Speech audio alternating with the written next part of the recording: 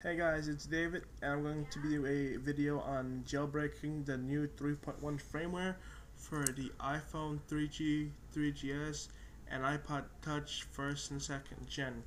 And we're going to go down to the downgrading topic. If you're at 3.1, you have to go back to 3.0, and I'm going to tell you how. And pretty much we're going to tell you about the fix for the 1600 era, and D7 pretty much covers that in his video. And thanks to D7, this whole thing couldn't be done possible. So I want to give a shout out to him, and I'll be using the links he has in that for his jailbreak video. And I want to do a shout out, and you guys should subscribe to him if you probably haven't. You guys really should. All his videos are pretty cool, and every single one of them is worth checking out. So thanks to D7 on this, and we're gonna get into the downgrading topic. Okay guys, we're going to talk about downgrading. Now, this is an iPod Touch second generation, and it was stuck at 3.1, so thanks to D7, I ended up getting it back down to 3.0. This is actually my brother's iTouch, and we're going to be using this for the video. Now, what you're going to have to do is, if you remember how you jailbreak with 3.0, you use Red Snow and 3.0 firmware. I'll provide links for that in case for the downgrading method. And first of all, what you're gonna have to do is make sure you have the firmware saved, the 3.0 firmware, and you also have the Red Snow tool. What you're gonna do is end up putting it in DFU mode by connecting to iTunes, and you're gonna hold the home and the lock button down and wait for the first chime. Then let go of the lock button and hold home, and wait for the second chime. So just keep on holding home, and now you're officially in recovery mode. Okay? So in order to downgrade, you just select your firmware,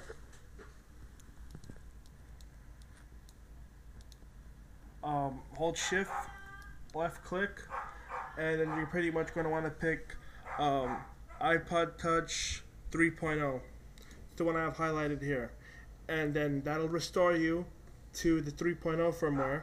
And once you're at the 3.0 firmware, you go with Red Snow, and you follow the jailbreak with that, and then then it should work, and that's how you successfully downgrade to 3.0 and jailbreak with 3.0, and then you're pretty much ready to install 3.1 with a jailbreak, and that avoids the 1600 error.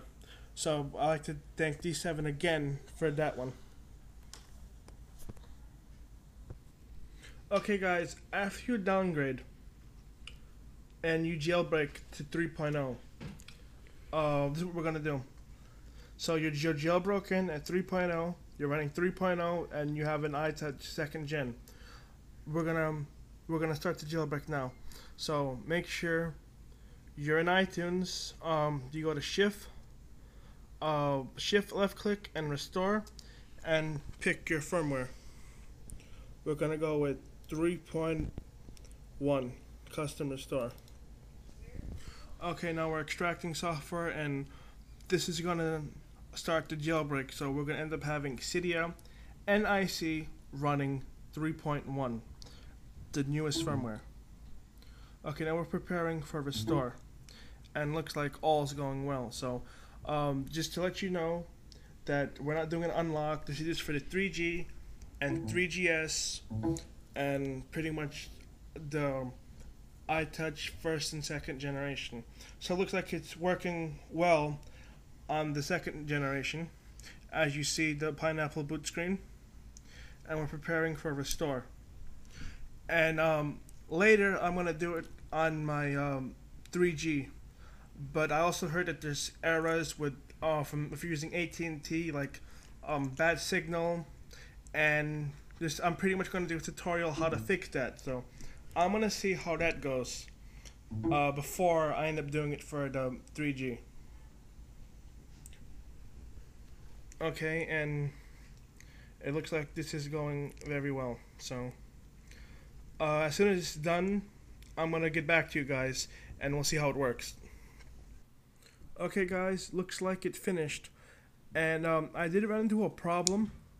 The first problem was I had an older version of iTunes, and with the older version of iTunes, it gave me the 1600 error. So make sure you're running the latest version of iTunes before you even begin. Okay, so you must have the latest version of iTunes, and looks like it's going good. So this should take about another 2 minutes to boot, and I'll show you that I have Cydia and IC and how good it works. So looks like iTunes is doing its job, and here we go. So we have IC, Cydia, and I'm gonna go to settings to prove it. General, about, and you can see we're running 3.0.1 and we're jailbroken. So thanks to D7 for the firmwares, and just go to more info and you'll get all the links for the firmwares and stuff. So hope you guys liked the video. Please comment, rate, and subscribe. Thanks, guys.